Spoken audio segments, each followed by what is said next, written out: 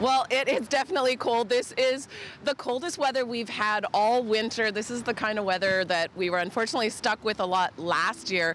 So Environment Canada has issued an extreme cold warning for the city of Toronto. And with the wind chill, it feels like between -30 and -40. It is going to warm up somewhat today, but not very much, just marginally. And then tonight, again, it's going to be cold with those wind chills once again down into the -30s.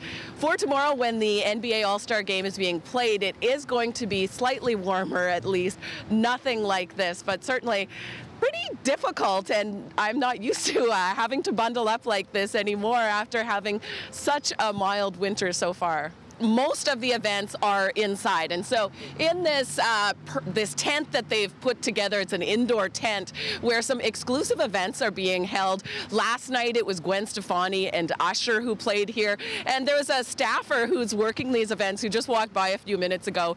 She told me there are lots of heaters inside, and at the event last night, lots of the who's who of the entertainment world. She termed it, as she said, that they could pay her mortgage with their pocket change. So those people are being kept warm. But for the other people who've come here for the All-Star weekend, I noticed that this morning, for example, Uber had its surge pricing on, so it was almost double the price of what it would normally be.